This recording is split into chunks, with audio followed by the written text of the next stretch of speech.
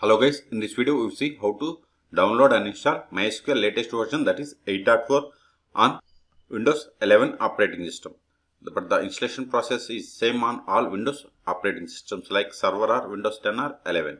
Okay, first go to mysql.com. It is the official website for MySQL. Then click on downloads. Then scroll down, see here we have the MySQL community downloads. Click on it. Then see, this is for server and click on MySQL community server. See here we have the version 8.4.0. This is for 64-bit MSI installer. Click on this download to start the installation of MySQL 8.4. Click on download. Then click on no thanks, just to start download. See, download has been started and its size is 128 megabytes. Wait until download completes.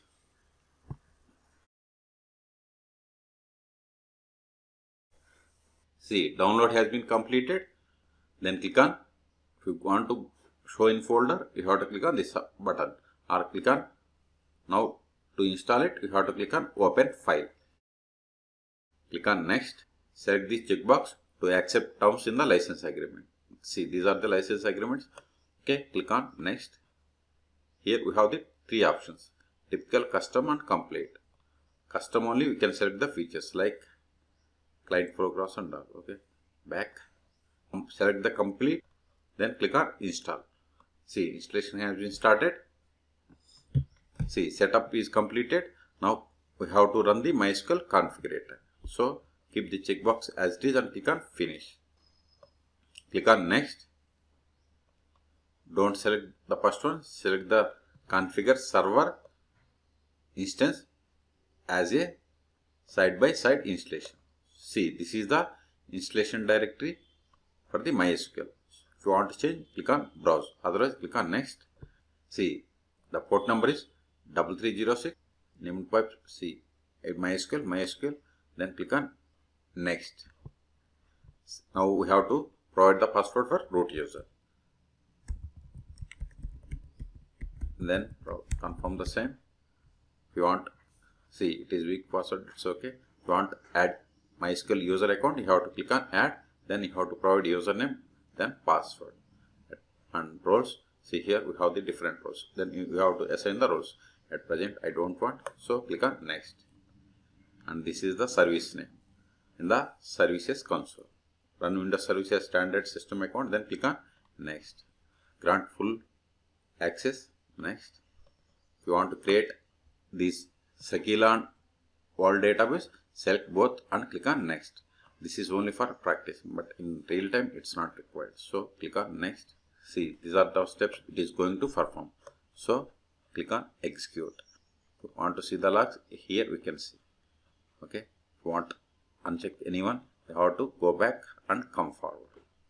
Then click on execute to start the configuration. Click on execute.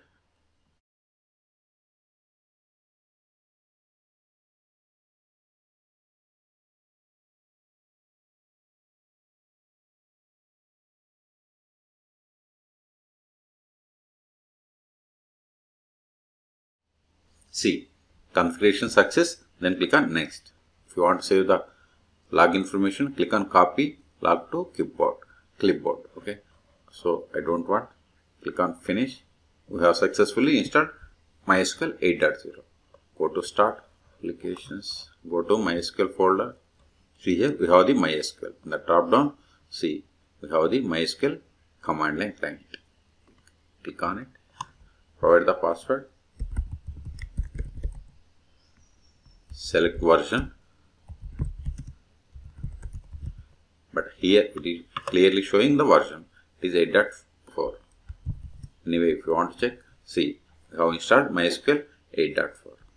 Until now we have seen how to install and configure MySQL. If you want to set the password for root account or root user, use the command alter user root @localhost identified by new password. New password, give the password. We have successfully set the password for root account. Suppose if you want to verify the list of the databases, use the command show databases. See, except this Sakila and World, remaining are the default databases comes with MySQL installation. If you want to create any database, create database RTOS. Show databases again. Now, if you want to create a table in new database, that is RT schools, we have to switch to new database by use RT schools. Then create a table. Create table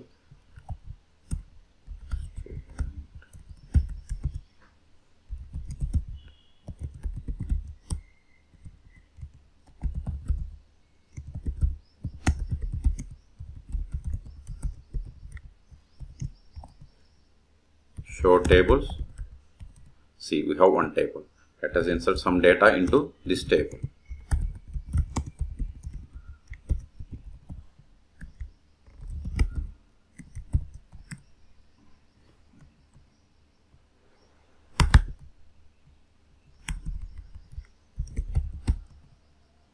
Insert one more row. This time we are not changing the S number. I am doing wantedly. See, we got the constraint violation. So, S number must be unique. So, because we have given it as primary. See, we have successfully inserted. Let us verify the data in this table. See, we have 3 rows. If you want to exit from this one, use the exit command. Until now, we have seen how to run these SQL statements in MySQL command line client. Now we will see how to connect to MySQL 8.4 from Dbeaver. Open Dbeaver. If you want to install Dbeaver on your machine, then go to the link provided in the video description and install it.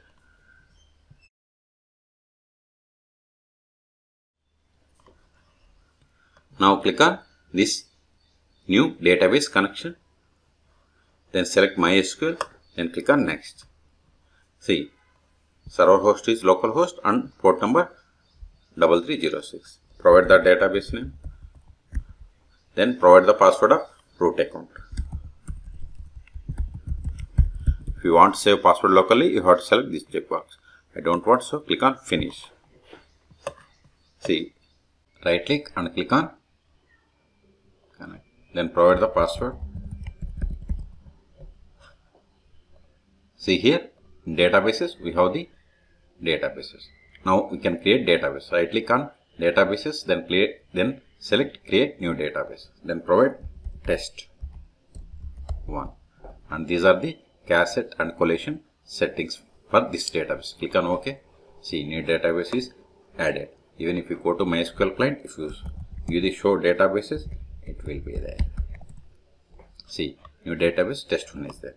We can drop the database by using command drop database test 1.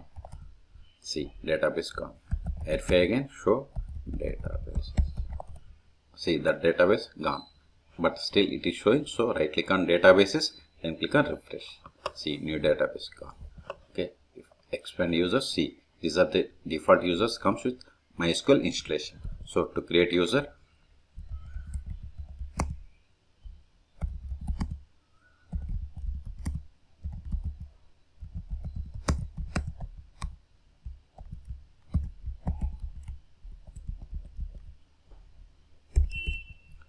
click on execute. See, we have successfully created. Okay, if you right click on users, refresh, see, new user James is added. Even if you go to the MySQL client, show users, this won't work. Okay, we have to check by running the command select user from MySQL .user. See, new user is added. Okay, I will create separate video for how to install MySQL Workbench and connect to this MySQL 8.4. Okay, let's see how to stop, start and restart MySQL service on Windows 11. Go to services.msc, then just press M.